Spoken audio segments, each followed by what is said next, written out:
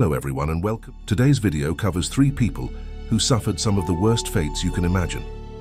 The final story is a particularly tragic ordeal, so viewer discretion is advised. Yellowstone National Park is a national park in the United States that is famous for its wildlife and for its many geothermal features. Beneath Yellowstone is something called the Yellowstone Caldera, which is actually the largest volcanic system in all of North America. The magma chamber that is underneath Yellowstone is thought to be a single massive chamber that is 37 miles, 59 meters long, 18 miles, 29 kilometers wide, and 3 to 7, 4.8 to 11.3 miles deep. At some point, this chamber is expected to erupt like it has at least 3 times in history and decimate most of North America. This caldera is responsible for much of the geothermal activity visible on the surface and manifests as geysers and hot springs. In fact, one of the most famous geysers in the entire world is located here, known as Old Faithful, because it erupts a jet of water every 60 to 90 minutes. The hot springs in the park are warmed by the geothermal activity and can range from lukewarm pools to bubbling cauldrons of steam and boiling water. Most of them are hotter than a very hot bath, and many of them are even hotter at just below boiling or literally boiling. Since 1870, 22 people have died in the park in the hot springs from either accidentally falling in or from carelessness, except for one.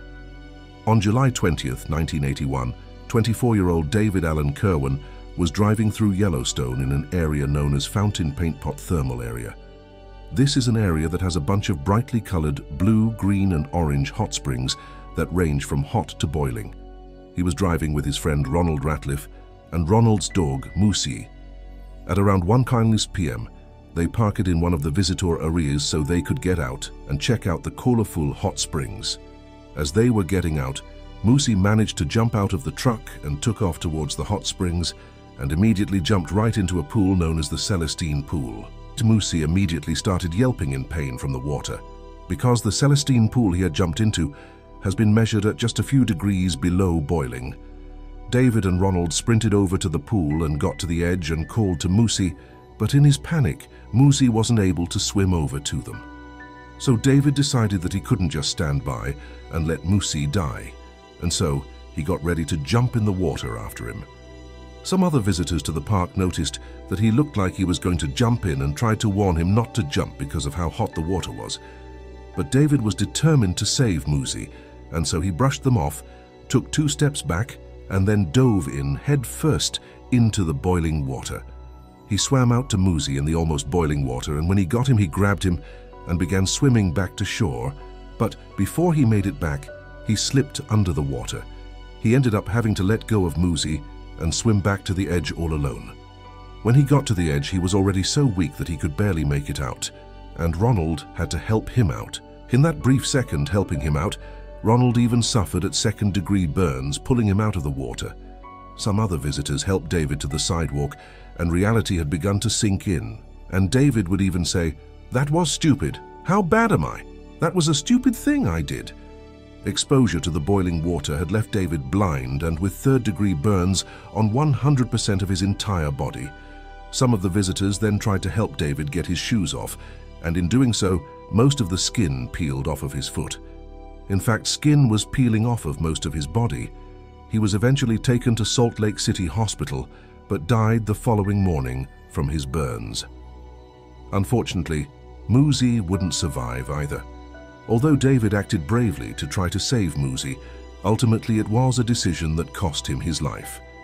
In the history of the park, many of the burns that visitors have gotten have been from saving pets that have accidentally gone into the boiling pools, because as beautiful as they are to look at, these pools are just extremely dangerous.